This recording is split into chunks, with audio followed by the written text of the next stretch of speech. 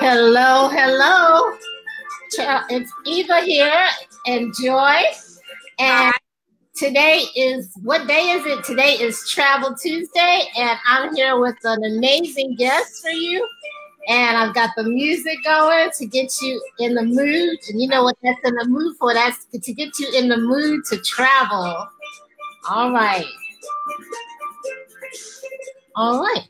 So today I have a special guest. And hold on. Today I have a special guest, and she is going to be sharing her Ghana adventure. And let me introduce her. Joy grew weary of the constant rat race of living a life under someone else's control. While she loved her job and was able to improve people's health, she also wanted to have control over her own life. She wanted to be able to devote her time to nurturing her family, experiencing the beauty of the world through travel. Joy is a mother of two. She has a son 14 and 6. So welcome to the broadcast and welcome to Travel Tuesday, Joy. Good evening, or as they say in Tree, one of the many languages, native tongues in Ghana, Machu. Machu. Thank you, thank you. And welcome to the broadcast, Anita and Nana. Welcome. So, as I said, today we're going to be talking to Joy. And for those of you who don't know, my name is Eva Jordan Johnson. My website is jordantravelenterprise.com, and my blog is travelwitheva.com. But I'll share a little bit more about that with you later. But I want to take this time to just go ahead and get started to find out about Joy's Ghana adventure. How many of you, and you can put it in the comments, have had an interest in traveling to Africa? So if you do, put yes in the comments. And for the replay viewers, if you're watching this on the replay, put replays rock in the comments. So my question is, before I do that, would you like to say a little bit more about yourself?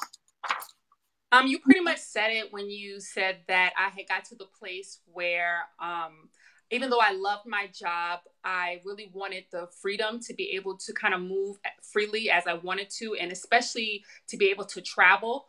Since I've gotten older, I definitely believe in the mantra of collecting moments and not things. And I love that I can do that through travel and explore different places, meet different people, and basically just enjoy God's green earth. So, okay. So my question is to you. You said you were a mom. yeah. How are you able to travel as a mom with kids? And what advice would you give to those who may not have a lot of finances or support to travel? Well, first, I want to say that it is possible to travel with children. I think we first need to settle in our mind that that's what we want to do, and not kind of already block our mind off that, oh, I have children and I can't travel. So it may take a little bit more planning. It may take a little bit more preparation, but we need to kind of settle within ourselves that even though we do have children, that desire to travel is still within us. And so we're going to make provision to try to travel as much as we can. And we also can take our children with us. A lot of times we feel that maybe we can't bring our children with us, but our children need to be able to experience the world just as us. And so I definitely would advise to kind of settle within your mind first that that's what you want to do, and then kind of plan appropriately. All right. And I totally agree. My children are grown up now, but one of the things that I really appreciated as they were growing up was to travel with them and to leave the United States and for them to do something different. And I believe that as a result, it helped them to really appreciate where they live and what they have. So I wholeheartedly agree with you on that. So my next question to you is, how do you document your trips, and how do you share them with your children when you don't go with them? So I, again, because I have that mantra of collecting moments and not things, I tend to not be a big souvenir collector. I do believe in certain pieces. And if they kind of speak to your soul, kind of speak to you, then definitely I would purchase something. But I usually like to document my travels with either video or photo. And then from there, I can kind of look up where I was and kind of the informational background behind it, so that when I do come home to kind of share it with my children, then I have like some information about kind of where I was, the historical aspect of it, and things like that. Oh, great idea. And for those of you who don't know, Joy is a photographer. And so that is kind of a natural for her. Thank you. Very, very amateur, but yes, definitely thank you. She's starting out, but watch out. Let's look out for Joy Medina, photographer. What has traveling, or how has traveling surprised you about yourself? It definitely has surprised me in the way of knowing that it's given me kind of courage. We don't realize that travel is more than just travel. It is about opening and broadening your possibilities. And so when you are kind of closed in your environment, you tend to be more closed-minded in your thinking. And so what travel does is it opens your horizons, it broadens your horizons, and it shows you the many different cultures and many different things that kind of also open up your horizons as far as mentally. So it kind of surprised me because it let me know, you know what, if I can travel to someplace like England or someplace like Africa overseas, then I can do what's to say I can't open up a business, or what's to say I can't better myself in other areas of life. So I feel like traveling definitely broadens your horizons and definitely opens your mind to the possibilities in life in general. All right. My next question to you is, what does a year of return mean? So before you say that, and I'll be sharing a little bit more later, but Joy is featured in travelwitheva.com, and she shares her adventure in Ghana with the year of return. So that's why I'm asking the question, what is the year of return? So all of us are very much aware of what happened in history when it came to us as Black people being taken from our homeland, Africa, and brought to America in slave ships.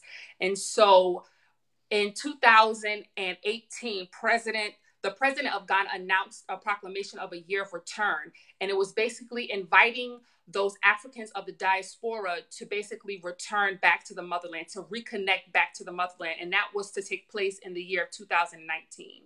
So 2019 just is a drawing and a proclamation of those of us who have been basically ripped from the land to reconnect with our roots, to reconnect with the culture, to reconnect with basically the motherland. All right. So overall, how was your trip different from your perception? First of all, what were some of your perceptions before you went? And how did that change as a result of you going to Ghana? You know what, Ava, we've been surprised how much influence we have just been receiving from this country, just being in this country overall, and how it affects us and how we view Africa. I've grown up with the perception and the understanding of Africa that it was a place that you did not want to visit. It was a place that you did not want to go. It was a place of starving children. It was a place of disease. And I believe that was done purposely to keep us from reconnecting back to our roots. And so it was a very strong perception, because there were times even my own family would say, oh my God, you're going? Oh, I'm so scared for you. What's going to happen to you out there? I mean, there were times where I was going to get, I had to get my yellow fever vaccination. And when the nurse saw that I was traveling to Ghana, she made a comment that, oh, are you taking your children over there? Oh my God, it was, so it's a certain perception that we do have in this country. And I think it's just to keep us from reconnecting back to the land, because trust and believe, Eva, if you go over there, there are people from different tribes, nations, tongues, everything over there. So we have to be careful about misconceptions when we travel. Right. And I was blessed to go to Ghana last year. So that's why I'm so excited to have you to come and share your experience. Yes. It was really a blessing and someplace that I plan on returning. But this is not about me, it's about you. So and I know it definitely opened your eyes to a lot of things once you were able to get over there as well. Right? Definitely. And it brings your history, because I remember after high school taking a course in Black history and learning about, you know, Africa, the slave castles and different things. And it's one thing to read it in a book, to hear someone talk about it, but it's another thing to experience it for yourself. Correct. Mm-hmm. So what would you say was the highlight of your trip? I honestly would have to say it was probably when I was standing on the coast at the slave castle, and it was such a strange and surreal feeling standing on the opposite side of the land that we were taken from, and to be able to look out over the ocean and to see, man, we were taken from this land, a land that our ancestors thought that they would never see again. And not only that, but that their descendants would never see again. And so to be on that side of the shore, it was just a very surreal, it was a very surreal experience, a very sombering and sobering experience, to be able to kind of finally be back on the other side, the opposite side, looking literally towards the United States. You understand what I'm saying? So it was just a very sobering experience. It kind of brings emotion just thinking about it. So kind of piggybacking on that, what was your experience like visiting Cape Coast Slave Castle? Wow. I definitely say it was extremely difficult to to celebrate, for a time of celebration. Mm-hmm. When I never will forget when we stepped into the first male dungeon and to look around. First of all, it was below the captain's quarters. Mm-hmm. So the captain literally slept above kidnapped Africans, basically, people who were suffering and who were enslaved and trapped down there. So when we stepped into the dungeon, which was kind of underneath the ground, there was almost absolutely little to no light. And there were literally two slits at the top of the dungeon. And it almost felt enclosed, like the walls were closing in on you. And it was just it's very hard to describe the feeling, mm-hmm. but it was also very surreal. And it was also very just surreal, even surreal in the emphasis of how human beings can be treated in this manner. Mm-hmm. And not only that, but how we could even survive that, because they weren't kept there for like a day or two. A lot of times they were kept there for months until the slave ships were ready to take them over to America. And I remember the orator telling us that they were kept there to basically mentally and spiritually break them down bit by bit. And so I remember there was this one time we went into one of the dungeons where those let's say those Africans who maybe weren't acting accordingly, they were put in this dungeon to kind of punish them. And the dungeon was, the door was so low, I went to duck my head to get under, and I still knocked myself in the head because it was lower than what I even thought how low it was. Right. And so it just let me know that for them to be entrapped in this place, we can only imagine what it did to their psyche. We can only imagine what it did to their spirits and their soul. But to even know that we survived all that, mm-hmm. and we still rose, we still eventually hundreds of years later, still fought for freedom, and is still surviving to this day. To even for you and I to sit here and discuss this today that's beyond words. It's beyond words. Mm. It's a miracle. It's Yeah, truly a miracle. it is. And it shows the strength of the people. It does. It really does. It really The does. strength of the people. People be survived. And you kind of have to, after having that type of experience, you kind of have to debrief You and do. unpack because it's very emotional. Now let's switch to what were some of the joyous times of your trip? I know one of them was when we went to the art center, the Djembe Art Center, and we got to play the drums. And we got to kind of get a little bit of historical background on African drums and why they were played, why they were made. And then we actually participated in a drumming session. And I thought that was really wonderful. We had an excellent country host that wanted us to really have a very authentic and real experience.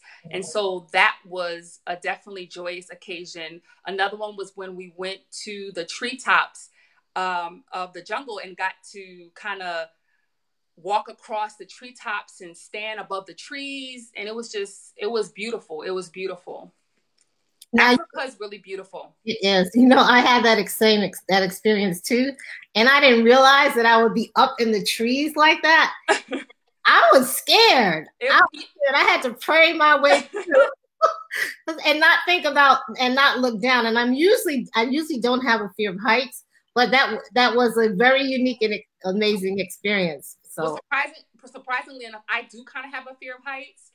And when we did the treetops, it was literally right after the slave castle. So we got to have that sombering experience, but then we got to go back into a joyous experience to be able to breathe, to take in that air, to be able to be above the treetops. Surprisingly, I was not scared, not one bit up in those trees. Okay. What was your, I asked you that question already. Okay. What's the benefit of using it? What was the benefit of using a travel agent for your Ghana trip? So, my best friend had a lot of experience with world travels. She was a flight attendant for Emirates Airlines, so she got to fly all over the world. And not only that, but she got to make a lot of connections with people. Mm-hmm. And a lot of those connections we, as the newcomers and the new travelers, did not have. And so she was able to, like I said, set up something, especially with our Ghanaian host, an authentic experience for us so that we could really taste Ghana, not just kind of like go to the beach or something like that, but we got to really experience the cultural, the heritage and everything like that. And so these were things that we probably wouldn't have been able to get if we kind of searched on our own. So I would definitely say it's the experience of world traveling and definitely the connections. And too, she even prepared us. She gave us some tree sayings, some native tongue sayings and things like that. So when we got over there, we'd be able to speak some of the native languages. So it was really helpful to have someone already kind of set everything up. And all we had to do was basically pay our deposits, go and enjoy ourselves. So.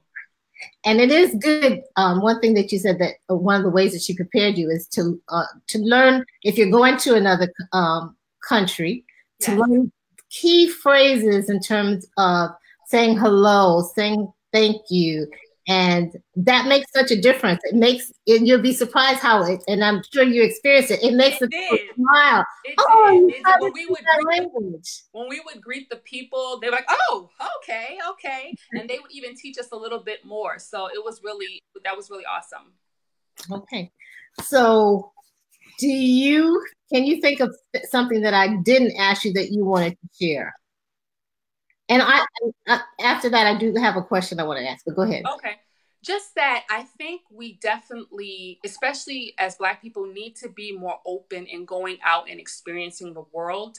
Guys, there's a whole world waiting out there for us, waiting for us to experience it, waiting for us to live it. And we need to be able to step out of our comfort zone to do that. We need to be able to step out of what is familiar to do that. You know, you spoke about taking your children to travel with you. Funny enough, my mother, when I was younger, she always used to take us, made sure that she took her children on trips and outside of the country. And it was funny because when I was younger, I would complain about it. I would say, Mom, yes. When I was a teenager, I would say, Mom, why can't we just stay at home in our hometown like the rest of the people? And I was obviously speaking from a place of immaturity, but looking back now, I appreciate those seeds that she planted in me, because what she was trying to do was to broaden our horizons, to open our eyes and our mind. And now, look at me, I'm traveling, I'm doing those things, and I'm producing that fruit from those seeds that were planted in me. So I definitely would say travel, get out there and explore the world. If not just for you, but also your children. Your children need to see that there's a big and bright world out there. That is so true. And it makes such a difference in your children when they get to experience travel and even interact with other children who are from different countries. It just has so many bounces. So I totally agree. I'm one of the questions I wanted to ask you, and I wanted to welcome Angie to the broadcast. Thanks for joining.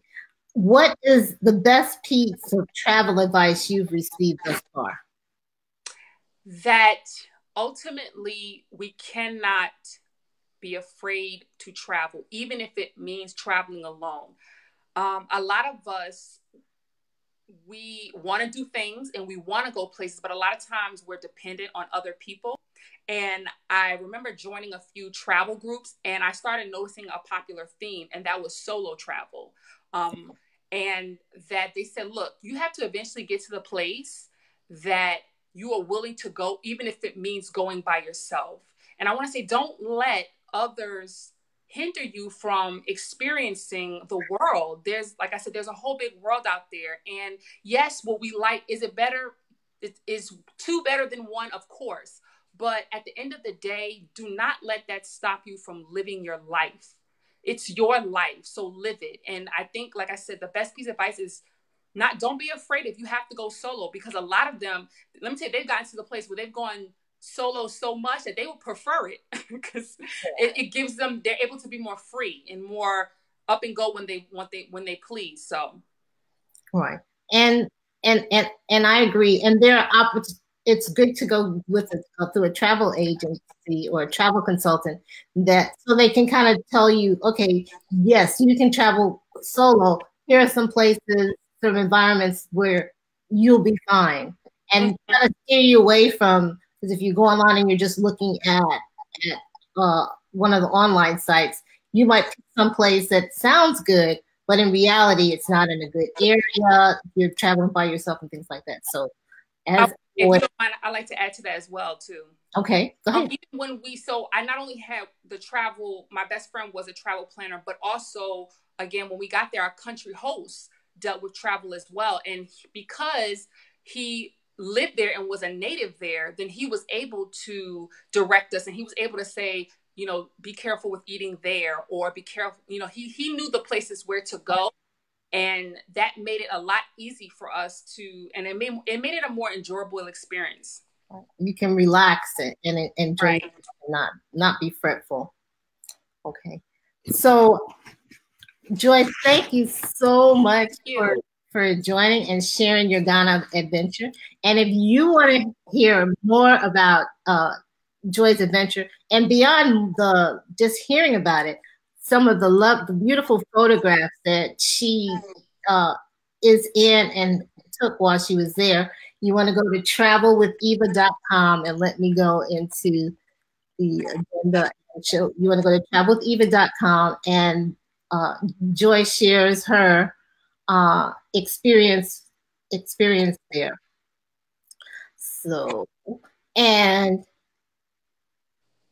if you know someone who's maybe interested in going to Ghana, or maybe it's a young person and they are doing a project on Ghana, share the broadcast, share the love, and let them know that there's about the broadcast, and that there's also an article on Ghana and some beautiful pictures. So I wanted to share that. And Joy, how can people get in touch with you? So through Facebook and Instagram, you guys can reach me at A Life of Joy 29. And if you want to find me on YouTube, you can find me through searching Joy Medina on YouTube. Okay. And as you know, I'm a group travel event specialist. I help you to have worry-free vacations and conferences. And if you're interested in a group vacation, maybe you're interested in doing have friends and you want to go to Ghana, or we have a South Africa trip coming up and the girlfriend's trip. I'm going to ask Danita to put those links in the comments. And welcome to the broadcast, Robert. And Robert was with me in Ghana, so you're going to have to check on the replay to hear Joy's experience. And some of it mirrors our experiences, but thanks so much for joining. But if you're interested in doing a group, you can fill out the questionnaire at group.travelwitheva.com and then set up a complimentary consultation at schedule.travelwitheva.com and see if we're a good match to work together. And as I mentioned on a previous broadcast, I have some trips coming up that I'm really excited about. We're almost ready to pull the trigger on the South Africa adventure. So if you are interested, I'm going to put that on the screen, and it'll also be in the comments for you to link to South Africa. If you have an interest, put your name on there. Probably by the end of the week, we'll have the flyers out and the information for that. And we're setting up the website as we speak. And if you are and that's for October of 2020. If you're interested in getting together with your girlfriends, we have a girlfriend getaway. And the link will be in the comments also for the girlfriend getaway. So again, thank you so much for taking the time to join us on Travel Tuesday. Again, thank you, Joy. And you're welcome. It means thank you in Tree. Oh, say it again. I was talking about Madase. So Madase. And I always like to end the broadcast with telling you to have a blessed day, evening, or night where you're at, and do take time to be a blessing to someone else. So bye for now.